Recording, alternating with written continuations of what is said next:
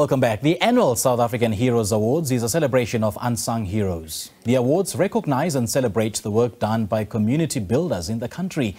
These awards celebrate ordinary South Africans who are doing extraordinary things to uplift their communities.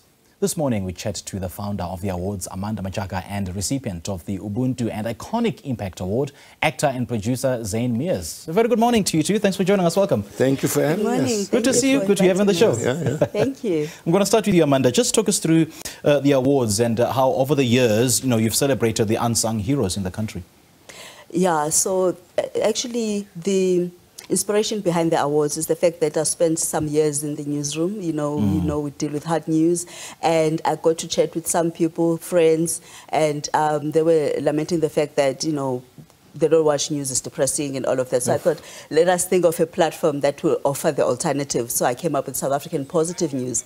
So I felt like it was not good enough to just profile people who are doing good just on South African Positive News. So let us come up with an awards ceremony that will just, shine the spotlight on them and celebrate them in that manner. And also just put them out there, because I know that these people do not necessarily have the support that they need. So if they're put on that stage, someone might be able to reach out and say, I want to help you. So that's how they came about.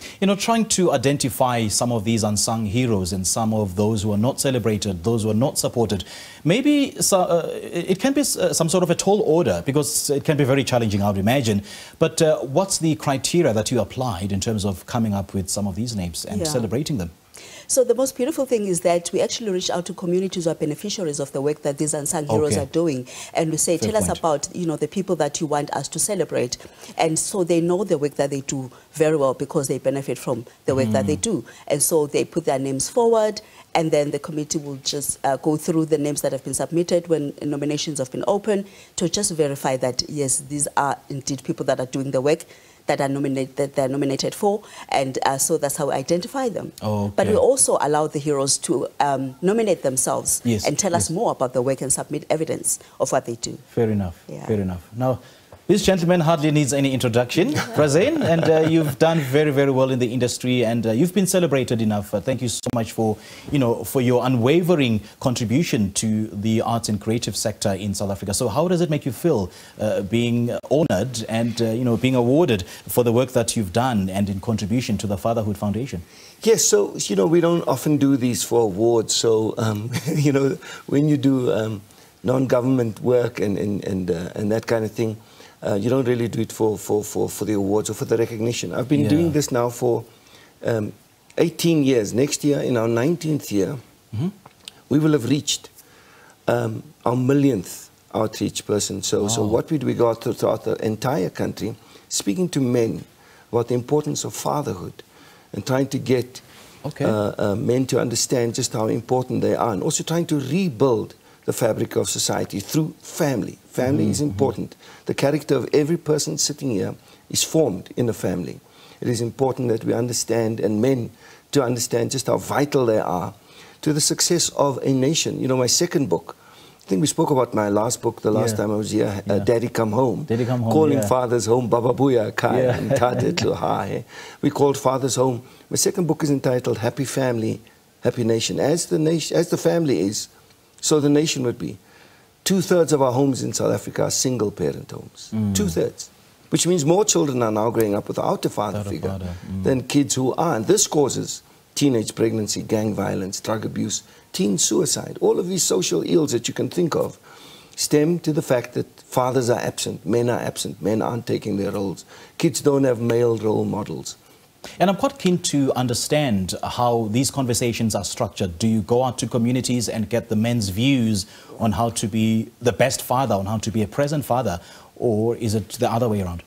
Well, men have forgotten what it is. Men are confused about manhood in South Africa today. I've spoken in all 9 provinces in the last, we started in 2006. We've spoken to every province, to every race, if you want to call them that, culture. Yeah. We've been through the entire country, which is why we've reached 1 million people. And men are confused. Men don't know if they can open a car door for a woman anymore. Men I'm not sure if they can pay for a bill or offer a lady a jacket if she's cold, because young girls are being taught that they can do everything that a man can do. You know, they're being taught these things that they don't need men in there. We've got tropes and memes, stuff like hashtag men are trash, etc., etc. Those kind of things. So men are just wondering, whoa, whoa, whoa, where am I? Where do I still fit into society today? And they're confused. You know, ever since 94, well, not just ever since 94, but since 94, the uptake in GBV, gender-based violence, has been incredible, because the only way men feel that they can assert themselves is physically. It's a very sad thing. It's one of our programs to get men to understand. What's the common thread, though, in terms of the men's contribution? What are they saying? Men just want to know, is it okay to be a man? Men are caught in cycles that they want to break. Wow. Men are caught in cycles. I don't know if you've noticed that in certain families, for example, a man would be caught in alcohol and drug abuse, and his son is caught in tikonyaupe or something. His father was known as the dronkie of dinges, you know, and these are things, these are just cycles that you see in a family line, just carrying on, and it affects entire communities. And we have to break that cycle. Okay. We got to get men to go back to how we feel they were designed and created, and their strength is there to nurture, not to break down. You know, we've got to get men to almost rewire their thinking about manhood and, most importantly, fatherhood. Okay. Now, Amanda, how do you measure the success of these awards? I mean, how do these awards contribute towards making a difference in the lives of the recipients? In the sense that, you know, they come back and tell us how winning the award or even being nominated for it has made an impact. Okay. Now that they find partners that they can, you know, drive the initiatives with. They get sponsors that they didn't have. So these are the kinds of things that we're looking for when we're saying that we want to put them on the spotlight so that they can share their story. As we honor them, as we recognize them, there are people in that auditorium, wherever we are doing the awards, that are saying, oh, I didn't know that there's someone who's doing this kind of, you know, an empowerment initiative.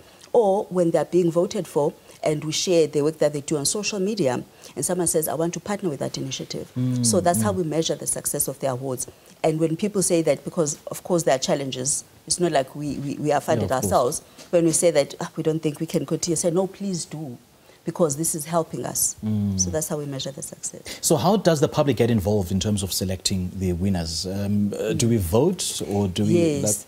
Just take us through the process. Right. So in February, we open nominations. That's when we ask people to nominate their community heroes, or the heroes themselves to nominate themselves and tell us about the work that they do. Right. And then around May, we then say that these are the nominees based on the vetting that was done. And then thereafter, we say, now vote for the people that you've nominated so that we can get the winners in the different categories that we have. So the public is involved from the onset up until the time we determine who the winners are in the different categories. These are such platforms that we need as a society. Thank you so much for having conceptualized it and coming up and making a difference in so many people. Thanks to you too for joining us. Thank you for having us. Awesome. Well, we just spoke to the founder of the South African Heroes Awards, Amanda Matshaka, and recipient of the Ubuntu and Iconic Impact Award, actor and producer Zane Meas. Now, these awards celebrate ordinary South Africans doing extraordinary things.